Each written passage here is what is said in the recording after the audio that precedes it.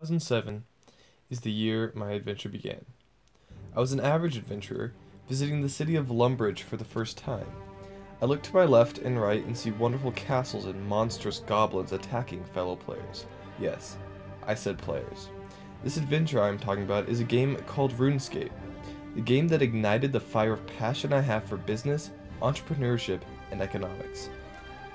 As a child, I would religiously play RuneScape from the moment I got home to the moment my mom made me get off at 9 o'clock for bedtime. However, when I was on that game, I was not forced to conform with societal expectations. I did not have to act like the athletic kid I did at school. I could be me, an entrepreneur, an adventurer, a nerd, anything. I could literally be anything. In-game, there are hundreds of ways to make gold pieces, GP for short, the currency of RuneScape. However, at 10 years old, I used two methods of making money, merching and flipping. With merching, I would purchase a couple thousand swords for 1000 GP, wait a week, then I'd sell them for 1500 GP when their virtual market value was higher. With flipping, I would buy a valued item for a low price, then sell it immediately after for a higher price. This required me to look up the prices of these items on various different websites and research the economic stability of weapons, armor, and swords. I studied the fictitious RuneScape economy and invested all of my money in one item, praying I would make a profit. As my passion for this game strengthened, I aged and started high school. My interest in this game got me interested in making money and even making a business. Now, not only did this game teach me about economics and get me interested in business, but it taught me patience and persistence. While I was waiting for certain items to be purchased, because there was a cap on how many of a certain item you could buy every day, I would go train certain skills. I would go attack monsters to level up my attack, so I could use the fabled Abyssal Whip, the coolest weapon in the game. It was black and had red strips and swayed in the wind until you cracked it onto your opponent. I would sit for hours upon hours killing monsters in order to obtain a high enough skill level to wield it. Now, repeat this about daily for about a year, and as a young teen, that was what I was doing. This taught me that if I wanted to achieve something, I would have to work for it.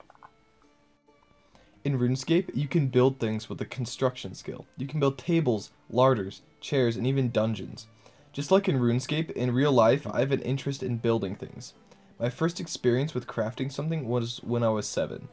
I made this dinky little coaster. A U for my big bro. And a cigar holder. My pride and joy, this table. Oak tabletop. Mahogany laced cork coaster. Oak hexagon table legs. Little triangles to make sure they stay up. Little square things to make sure the triangles stay on. This is one of the things I am most proud of, because I spent so much time, effort, and quite a bit of cheddar on this bad boy.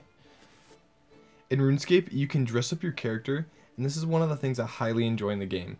It is called Fashionscape. In real life, I also like to participate in fashionscaping.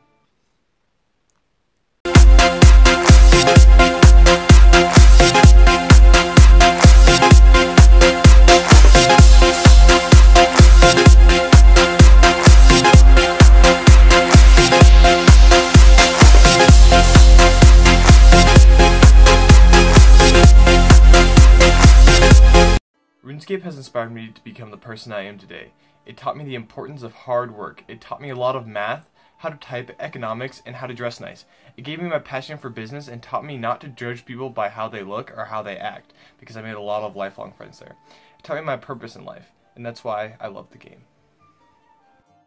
I hope to bring my experience and interest in business, economics, and woodworking to Lassonde Studios at the University of Utah.